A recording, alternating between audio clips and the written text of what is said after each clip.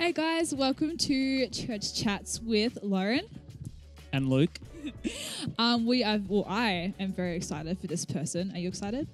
I am. There's been a few announcements about this one over the last couple of weeks, and let's just say they're a bit of a hotshot, big name, celebrity. Big deal. So I hope you enjoy it because I definitely will. But before we begin, Luke, do you have something to say? Yes, I do. Guys, I thought instead of just like Loryn and I chatting about what we've been up to, I thought we should get someone who it is a he. Hasn't necessarily had too much airtime in terms of being on screen, but has done arguably more work for the church in the last 6 months or so than anyone else. And before you continue, sorry, I just want to say he's been here at the church since 6:30. Exactly right. So that's a long time. We are filming. It's a Sunday here, and this person once again has been here all day. He's here for worship. He's here for sound and audio and the live stream, setting up the stage for church chat, setting up the stage for the speakers. There's an endless list of stuff that this person does, and he won't like that I'm getting him on stage right now. But Daniel Faltus, can you come up here for a second, mate? Yes, Daniel. Give him a cheer. Give him some love in the comments, guys. But Dan, good to see you. I feel like the people at home don't get to see you as much as those of us who are anchoring or doing other roles in the church. So thank you. This is the big man who does everything. He does. He does a little bit of everything. So guys, next time you see Dan, whether it's on Zoom or in person, whenever that might be, give him some love. If it wasn't for Dan, a lot of our online services and things wouldn't have been happening. So Dan, just wanted to appreciate you and let you know that we love you. And do you want to say anything to the people? I also want to give a huge shout out to Sean Creek. He does a lot of it as well. It probably would have been possible without me, so shout out to Sean. But also shout out to you two guys. Thanks, Dan. Awesome. Thanks, Dan. You can go. Thanks. So thank you to Sean and Dan massively for all your work. Let's get into it. Let's do it. Hey, Lucy, can you hear us okay? I can hear you and see your beautiful faces. It's so good to have you on. Thank you so much for coming on board and chatting to us. Oh, I'm pumped. I'm really excited. It's a good way to spend the afternoon. Yeah, so for those who don't know Lucy, she is a radio host from 89.9 The Light. So a big deal. And so for those who don't really know who you are, or I guess your role, can you tell us a little bit about what you do and your typical day? Yep. So I have been the breakfast host on The Light for next year's my 13th year, which is so bizarre. I feel like I just started. So 13 years on Brekkie Radio. The Light is a Christian radio station, but it's a mixed format. So it's about playing some really great, really positive music. You'll hear Beyonce, Justin Bieber, U2, and then you'll also hear some really great, Newsboys tracks and awesome tracks from overseas and local artists. And the whole mission of The Light is to be a positive force in the community. So using the word of God and messages of hope, but just being a real huge, I like to say, big table where everybody's welcome, no matter who they are, what they believe, what they've done. They can come and listen to The Light, never feel ostracized, never feel condemned, but walk away feeling hopeful and feeling like they've got a future and a purpose. And so that's why I love the mission of The Light, because it's really inclusive and it's out there reaching, I think now 1.2 million listeners is how many we have every month, which is massive. Seriously. That's incredible. I'm one of my clearest memories. We used to take us 40 minutes to drive to school when I was in grade 6. I just clearly so remember we always listened to Light FM. Back in the day, it was Light FM. It was just a great way to start the day. I just loved it. But I have a question. I've been really curious about this. How do you do those days when you wake up feeling just flat or not up to it? How do you always sound so energized and alive when you're just not keen to start the day like that? And is it actually always what it seems on the radio? Yeah. That's a good question. One of the things that I have going for me is I'm generally a really positive, perky person. So it's not a battle for me to do that. And those days where I am low, and it does happen, and I've spoken a lot over the last year of my life. I've been going through some stuff and I've actually had a bit of a battle with anxiety and depression. And it's been really interesting to be authentic and real on air, but not also come on air every morning and be so miserable that everybody turns off. But I have found that it's been such such a healing tool for me, because I come on air and I have to rise, because I know that there are people out there depending on me to wake them up in a positive frame of mind. And it's that amazing saying, you rise by lifting others. And so I feel like it's been really healing for me, because it's forced me every morning to go, what is the positive today? What am I grateful for? And so that's really one of the easy things to do. So even when I'm low, I feel like I've got a real responsibility to be positive for people. And, the days where I am really super low, like flat as a tack, I've got a great team who lift me. And sometimes I'll come on air and I'll be like, I'm struggling today. And people are very gracious and generous. And if the wheels have all fallen off and I'm at the end of it all, like, I think I've had like one mental health day in the last 4 years. I just was like, I cannot do today. And my workplace is amazing. And so if the days it's too hard, then there's a great safety net there. Yeah, and even extending from that, my mother-in-law listens to you guys probably every morning, and she said to me she just loves your transparency and your honesty. Like, you just go on just being real and yourself, which I think is really cool. So yeah, and kind of expanding on that as well. What is it like being there at 6 a.m. in the morning? Is it really that alive? Are people tired? Like, what is it like really? Look, we've always said doing brekkie radio is like being permanently jet lagged. Like, you're always tired. It is the nature of the beast. You get up at like 4:30, you're in the station by about 5 or 5:30, and then you're on air. The benefit is, like, you do your work in the first half of the day, so you have your days free. So I really enjoy that part. It kills your social life because you're in bed at 8 p.m. every single night. But when we get there in the morning, everyone's a bit tired. Someone in our team does a coffee run. We take it in turns every morning. Someone brings in all the coffee, so we have proper nice coffees.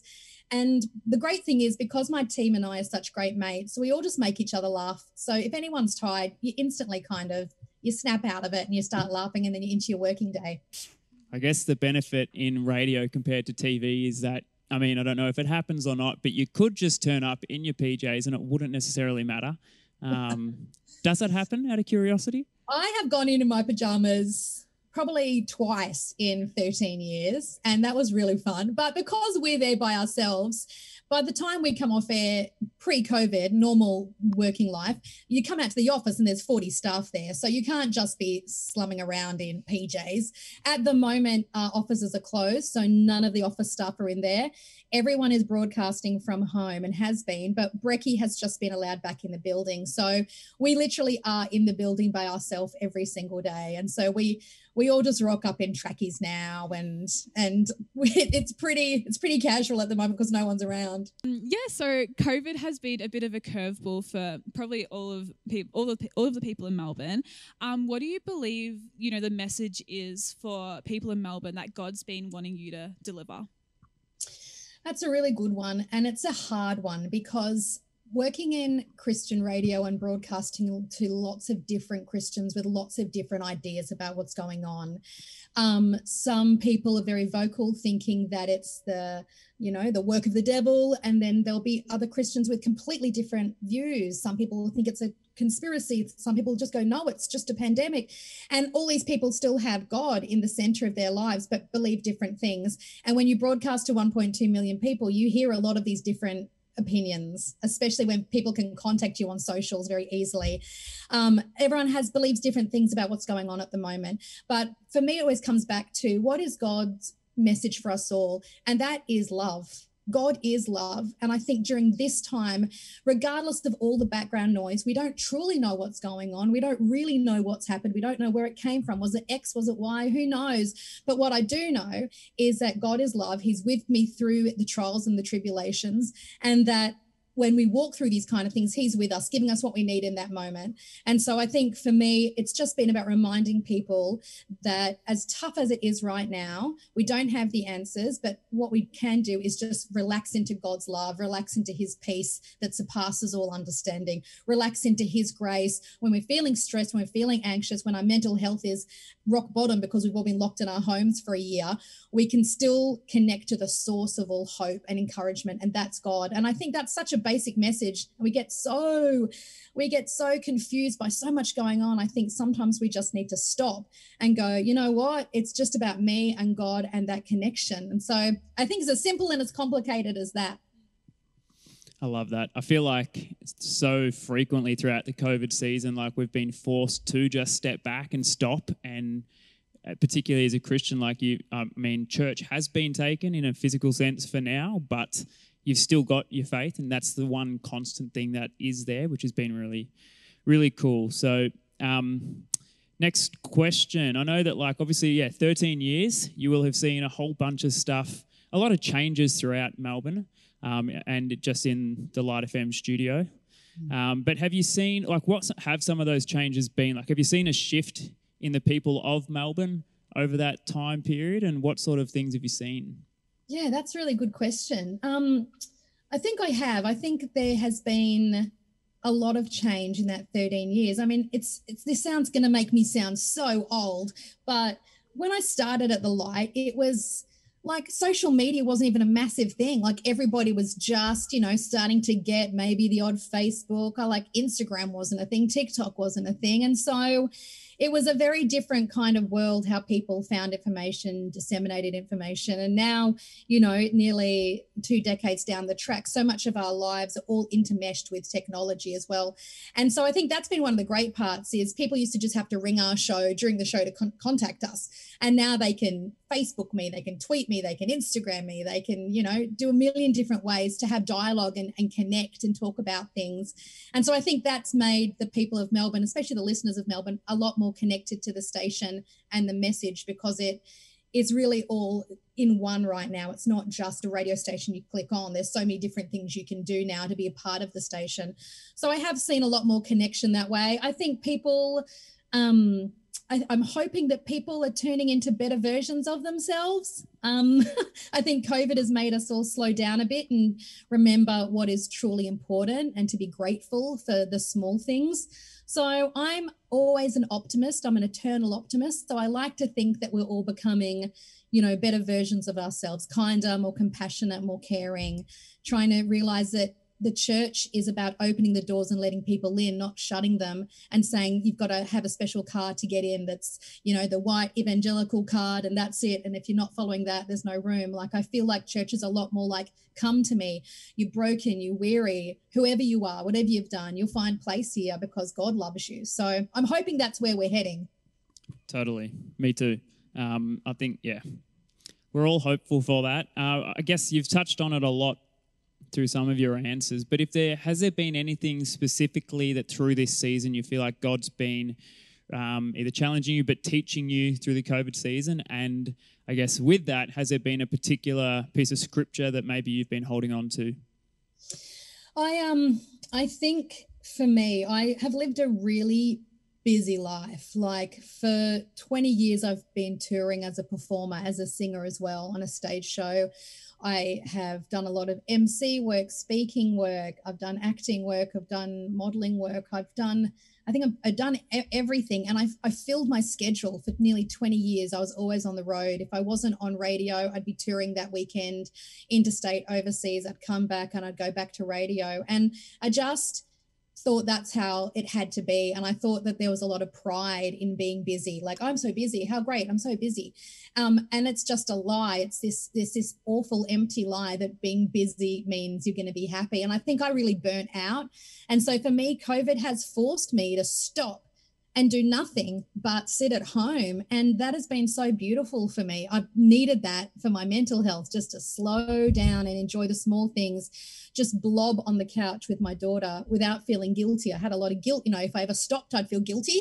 I'm not working, I'm not doing something. And so now it's great just to stop and just sit in the backyard and play with my puppy or lie on the couch and watch a movie. For me, that was a really big revelation, and COVID's made me slow down. So that's probably been my best tip for the last few months. And the scripture, I think for me, it always comes back to something like Jeremiah 29:11, about God giving you a purpose and a future. And so at the moment when there's so much worry about what's going on, what is it? To know that God's got my future in his hand, even though right now the world seems like it's lost its mind. I know that God is with me in that, and he does have a great destiny for me. That's awesome. I think that we need those little reminders on a daily basis at the moment. So even whether it's writing things down, I know that's the way, for me to reflect and see a verse that's written there each morning or whatever it is always a helpful technique. We also reached out to a couple of our congregation members throughout the week and mentioned that we would be chatting to you. And one of the questions that we got asked that they would like to ask is, has there been any specific sort of defining moments, I guess, in your life that have, within your faith journey that have sort of helped shape you and your relationship with God? Whoa, that's such a big one. There's probably so many if I was to stop and think about those moments that define my faith. The two biggest moments I can think of that come to mind, and I will try and keep them short because I can talk also. I can just keep going and you'll be here for 3 hours and you'll be like, shut up. But the two are, every year I get to go overseas with CBM to the developing world, and we get to go raise money and witness cataract operations in the poorest regions in the world. And I've been overseas 5 or 6 times to the poorest places in the planet, and that is absolutely so eye-opening, and I come back every single time changed, because it really just shows me how incredibly blessed and lucky we are over here, and the things we whinge and worry about are just the people over. Like last year in Nepal, in the poorest part of Nepal, they have nothing, absolutely nothing. These people are coming from living in the dirt, in the squalor, completely blind, and are so thankful that someone has donated $30 so they can see. $30 to them is millions. $30 to us is a couple of, Macca's meals takeaway. And so for me, I truly see God's heart when I go overseas and I come back and I'm like, what are we putting our time and energy here into Australia when there's so much suffering, and what does God want me to do? And so that's always a big part of my faith, is thinking about social justice now. That's been really big. And the other thing that happened is years ago, there was a little girl who was donating her money to the Light to an appeal, because we're a community station. People wanted to stay on air, they have to give. And this little girl gave all their pocket money. She was 8 at the time, and she had blood cancer. I think she had leukemia.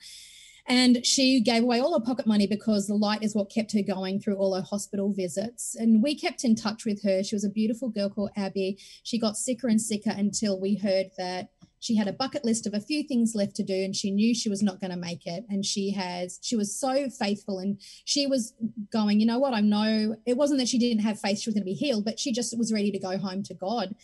And one of her bucket list things was to come and play Shopkins with me and my co-host. And sitting there at a table playing Shopkins with a little girl who was about to die, and that was one of her last wishes, just freaking broke me as a person. Like I still think of that moment. That was years ago, and I still talk about it, and I get emotional and I get goosebumps, because she had the most incredible outlook on life. And she taught me more about love and grace and seizing the day than anybody else. She had so much incredible faith in God. She just was ready to go, and she wanted to leave her mark, do the things she wanted to do, and then go and be with God. And I will never forget that girl. And that was probably one of the things that also made me realize the power of radio and the power of connection and the power of speaking God's word and love out over Melbourne. Wow, that's so good. Thank you for your vulnerability and just openness and sharing some of that stuff. I know that what you're touching on about, going overseas as well, that's kind of relevant from what we heard in our sermon this week. And it is we live in such a privileged country, and you can't go through that sort of thing and have those experiences and not be changed, not want to improve on yourself and give more. So thank you for sharing that. Super timely. Can I just ask a question? This isn't on the script, but you're obviously, been around the world, basically like entertaining, etc. How is it, being a Christian in that industry? Because it's a tough industry, well, from my perspective, to be a Christian. Yeah, how do you find that? I think the light shines brightest in the darkness, and I think that's where I want to be. A lot of people used to go to me, because I'm a singer. They're like, are you a worship leader? And I'm like, I'm not a worship leader. They're like, but you're a singer. I said, yep, but I'm not a worship leader because God hasn't called me to that. I've been called into the arts industry, and that's where I love being. And I love getting to love people, meet people of all different backgrounds. And I love it when they go, you're a Christian? And I'm like, yeah. And they're like, but you're so lovely. You know, you're not judgmental. You don't hate us. And I'm like, why would I? Like that's, I'm so sorry you've met Christians that hate you. I'm really sorry. They're giving God a really bad rap. And so for me, it's a real privilege to go into the arts industry and just be joy and light and just show them a glimpse of the living God and not come with a message of condemnation, but to come and just bring the light into the dark. So for me, it's not a hard industry to be in. And surprisingly, the industry in Australia actually isn't that dark. It's actually quite amazing. The people in there are so hungry, and most of them are so spiritual already, hungering for something more. So the conversations you can have, they're ready for it because they're really in tune with who they are because they're performers, you know. So it's actually, I've met some of my best friends in this industry, some of the most incredible people who don't love God, don't know God, but are some of the most incredible people. So it's actually a really fun, exciting industry to be a part of because it's very vibrant and it's full of amazing people, especially here in Australia. That's amazing. Cool.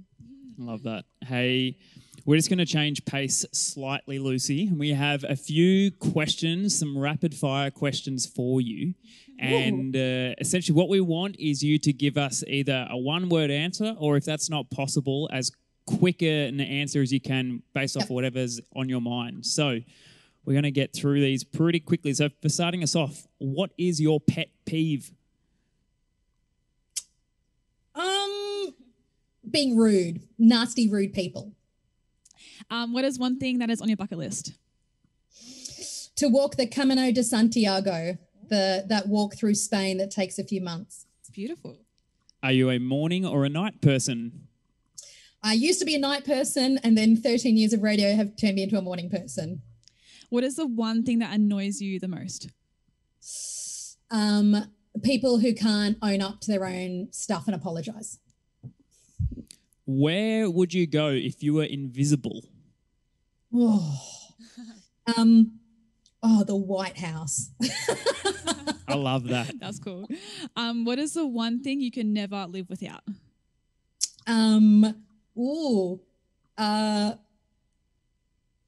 Lipstick. What is one of your strangest quirks? Strange quirk. I am a really fantastic whistler. And actually, this is stranger. I have amazing feet and I was a foot model for a while. So, okay, I feel like we need to stop things there just for a second. Can you elaborate on the foot model a little bit? Yeah, I modeled shoes for a shoe company for a few years, and they used to pay me in the shoes, and they were all these amazing Italian leather shoes. And at one point I had, I think, 400 pairs of shoes in my closet, and it just got out of hand. So I just was giving bags of shoes to friends with my size because I had no room for these 400 pairs of shoes. So what? That is a dream job. Yeah, I was about to say, Lauren's like, this is a dream. Can I get in somehow? Like, can you give me a connection or? All right, back to our questions. Where were we? Yeah. So what is the one thing you're most afraid of? Oh, that's such a big one. Do you want a serious answer or a silly answer? I'll give you a silly answer. I'm terrified of snakes. Yeah, relatable. If you could swim in any liquid and it wouldn't damage you of any kind, what would it be? Champagne. I love that. And lastly, please show us your Kylie Minogue impersonation and maybe even just sing a part of a song for us. We've heard that you may do a little Kylie Minogue here and there, so... Oh, a little. I've toured the world as Kylie for 21 years in a stage show, and I've been her double many times overseas in adverts, and I've performed for her sister and her mum and dad. And last, 2 years ago, I was on the BBC on Christmas Eve to 10 million people doing Kylie. Wow. So I've done it a lot, but not in COVID, not in lockdown. Have you got a particular favourite song of hers that you like to do, or... Yeah. I'm like a Kylie jukebox, so I can sing any Kylie song from her back catalogue. But I'll give you I'll give you the Kylie voice, because when she talks, she has this British voice that's a little bit Australian, a little bit Kylie, a little bit British, a little bit Minogue, and that's how we talk when we're pretending to be a Minogue. I love that. Maybe we should That's change great. Lucy Holmes to Kylie Minogue for... Yes. Thank you so much, Lucy, for that. We're going to wrap things up in just a second, but before we do, last couple of questions. We're keen to know, I guess, behind the scenes, no doubt, there's a lot at the radio station we probably don't get to see. Are there any sort of radio secrets or anything that go on that are really intriguing or interesting that you can share with us? I think a lot of people would assume we just sit down and turn on the mics and talk for 3 hours. And what people don't understand is there is so much work done behind the scenes for every single show to make it seem seamless. So it's like a duck on the water and underneath the legs are just going nuts. So we do so much preparation, so much planning, so that every show has a great balance of humor and depth and heart, and so that if you tune in over 3 hours, you're going to get something that's really great. So I think people are surprised that there's so much hard work. But no, there's no real secrets to radio. We try and be as honest as we can. We try and be as fun as we can. So I did go through a period of time where every time we went to the news at the top of hour, so like 6, 7, 8, you have your cross to the news where they do the full news desk. Every time I went to the news, I thought, I'm going to get fit. So every time there was like a 10-minute news break, I'd like drop to the floor and do push-ups and jumping jacks. And that lasted like 2 days and I gave up. But there's no real secrets. It's pretty much what you hear is what you get. Hey, it's the thought that counts with that sort of thing, isn't it? The push-ups, so you've basically done them. And then last question, no doubt 13 years is a long time for little mishaps to happen. What is the most embarrassing moment for yourself that has happened live on air? I have so many, and there are some I just can't repeat because they're too embarrassing and I got in too much trouble. I have done some corkers. I've had the microphone left on. I was really angry one day. I was getting trolled by someone and I was pretty upset, and the mic was left on at one point, and you could hear me being a little bit upset in the background during a song, which happens. I'm human. There was also, and I don't mean this in a disrespectful way, and she was very graceful about it, but I said the stupidest thing I've ever said on air, I will tell you. And she's a wonderful girl, and I know will have forgotten this, but there was a beautiful, beautiful singer called Rachel Leah Carr, who I think came runner-up in The Voice like 10 years ago, and she was vision impaired, and she was performing at Carols by Candlelight, and I performed at Carols by Candlelight with the Melbourne Gospel Choir for 20 years, and we were interviewing her live on air, and I said, what is it? I said, I've been on stage. It's amazing. I said, how do you feel when you look out across the 30,000 people and see the candles? And she goes, Lucy, I'm vision impaired. And I was like, oh my goodness. And she had the grace to laugh it off. And I just wanted to die and sink into the floor. And I was so apologetic. She goes, it's so fine. Don't worry. Don't worry.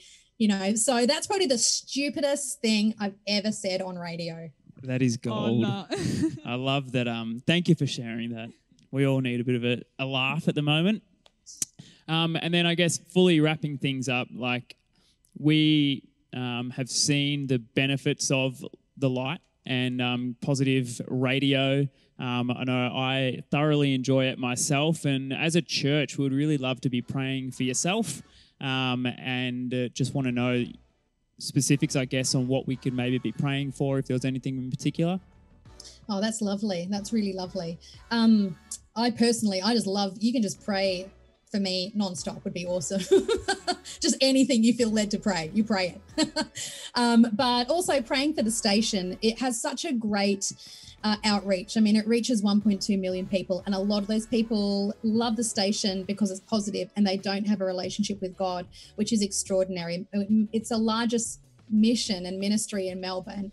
So if you can pray for the station, pray that it goes from strength to strength. If you can support it any way you can, in prayers, when we do appeals, volunteering, because it reaches people in incredible ways. And we hear story after story after story, which is why I'm still there 13 years later, because the mission of it is extraordinary. People who were about to end it all then turned on the station and heard, words to live by, telling them to, never give up, or heard a song that changed their life.